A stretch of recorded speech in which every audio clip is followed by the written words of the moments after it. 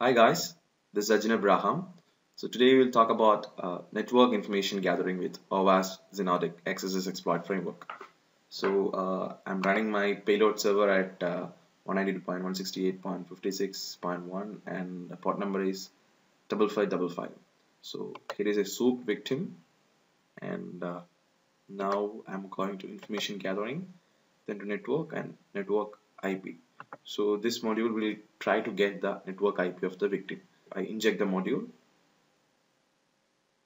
wait for some time, and I got an IP that is 192.168.44.129. Let's see whether it is the IP of the victim. So let's go to ipconfig, and if you see, the IP is exactly the same. So this is how you'll be able to fingerprint the IP of the victim. Let's minimize it. Coming back, let's close this. And another module in network is the ping scan. So we can make a ping scan from the remote victim. So let's do one thing. Let's make a ping scan back to 192.168.56.1 and see whether it is working. So I click on ping scan and it's telling me ping OK. Yeah, so it's able to ping. Yeah, so this will tell you whether the remote victim can ping to any other systems in the network. So another module is the port scan module. So basically it allows you to do the port scan on a particular IP in that particular LAN network from the victim. So let's do one thing.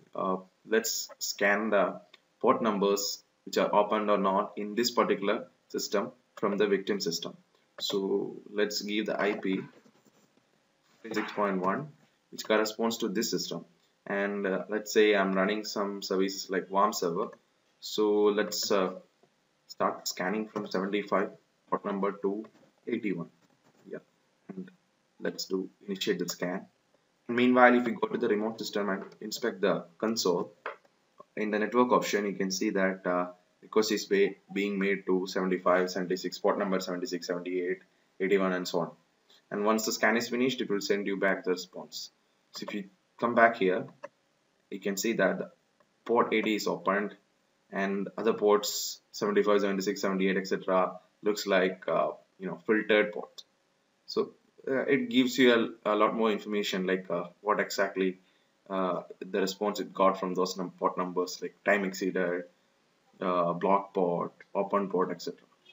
Alright, so this is how you can use the port scanner. Let's close it. Let's go to information network, and another thing is called the internal network scan. So from the victim you can basically do an internal network scan. So since the victim is in 44 IP range, let's give 192.168.44.127 to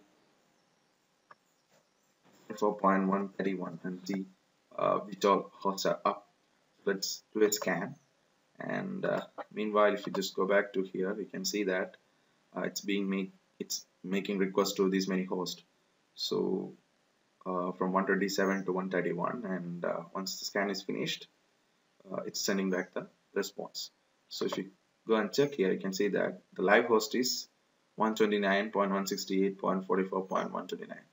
So that is the host which is up, and these are the other hosts which appears to be down. So that is the internal network scanner module. So this is pretty much about the network module under information gathering. Thanks for watching.